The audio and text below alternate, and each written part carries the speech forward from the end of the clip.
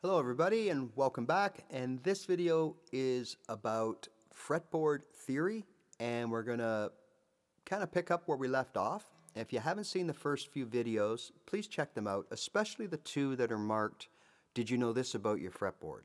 And that explains how I broke down the fretboard, and it's not complicated. It's just a couple of things that I do with the fretboard that helped me get where I am today. And I came up with this on my third attempt to learn the guitar at over 50 years old.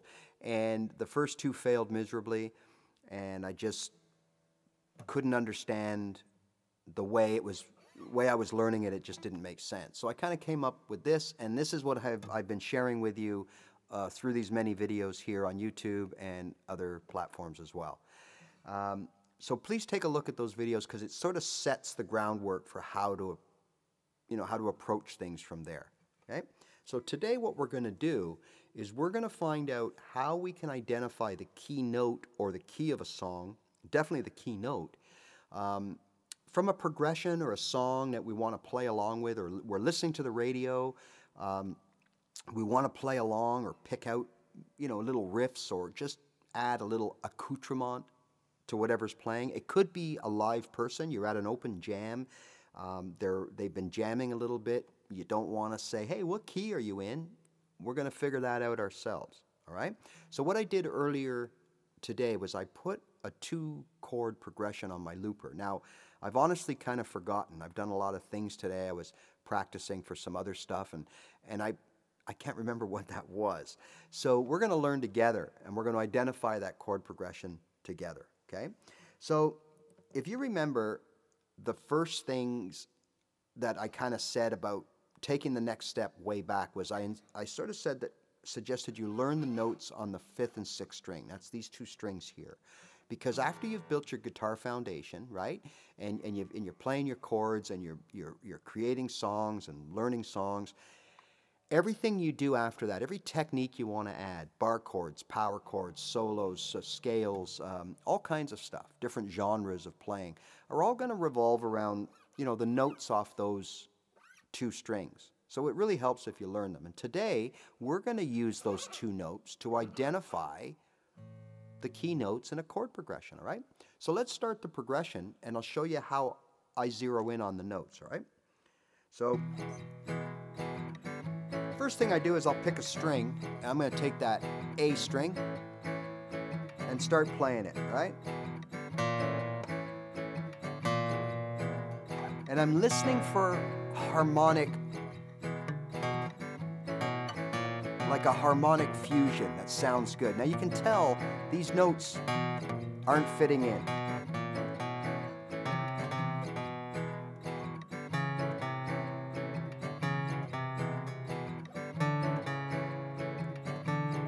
We're getting closer there. There. Hear that? So that's what we're listening for harmonically, is a note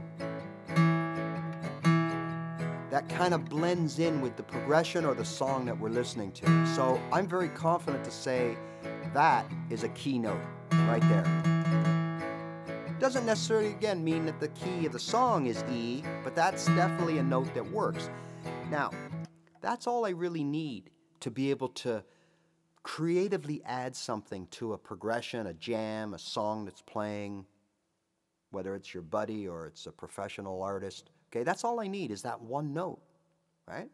So what I'm going to do from here, now I've identified my note, okay? So what I'm going to do from here is I want to build a 4-note box. Okay? So how do I find the next notes?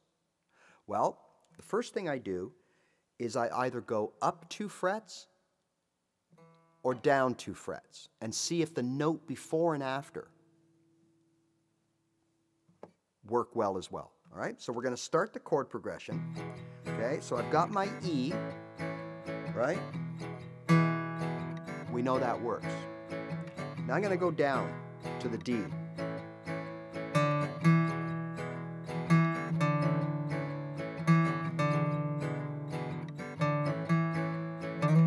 All right, so you can probably tell the D, I mean, when I go down from E to D, it's okay, but it's not. And if I go up, it's really because I'm sliding up into that note, to the good note, that it sounds okay. But the D, in my opinion, doesn't really belong there at this point, okay? So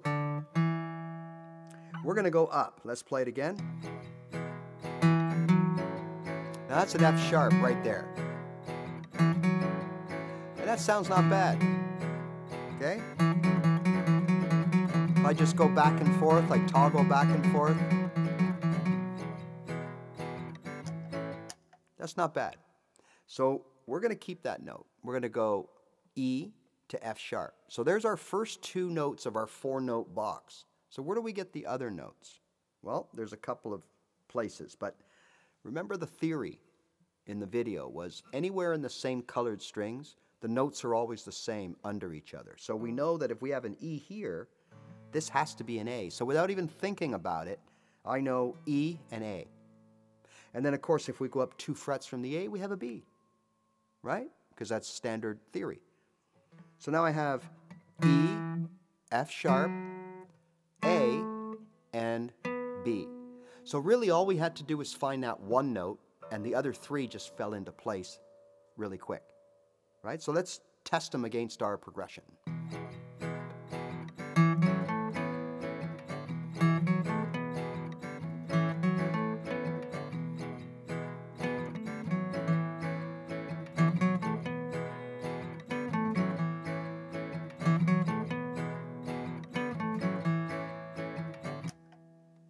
Sounded pretty good. Now, if I just did that, okay, while he's playing that chord progression and everyone's jamming or the song is playing on the radio, I'm going to sound okay. I'm not going to sound like the song because you'd have to know the exact riff to play if you want to replicate, right? Obviously. We're talking about a jam situation or just a practice situation where you want music to play and you want to just pick out notes to practice, which you will eventually down the road want to do. So those 4 notes sounded pretty good. Let's just do it one more time. So we start at our E.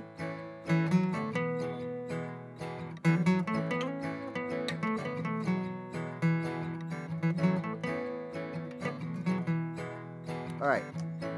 Now, yes, we're limited. We've got 4 notes, but we can play those 4 notes any way we want, and they'll fit in nicely with what's playing. But if we try to listen to the progression or the fellow that's playing or the girl, and we try to match our landing notes. So when we start, when they're playing an E, if we pluck an E, that'll sound great. And then we can sort of go off and come back to that E when it comes back, right? Or if you want to key on the A,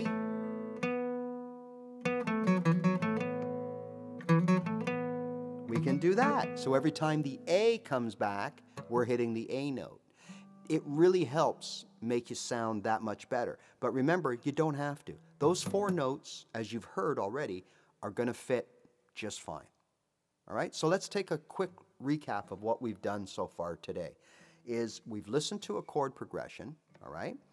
And we've used a noodling method along one of these 2 strings, okay, to find a key note match that we hear in our ear goes, hey, that sounds great together.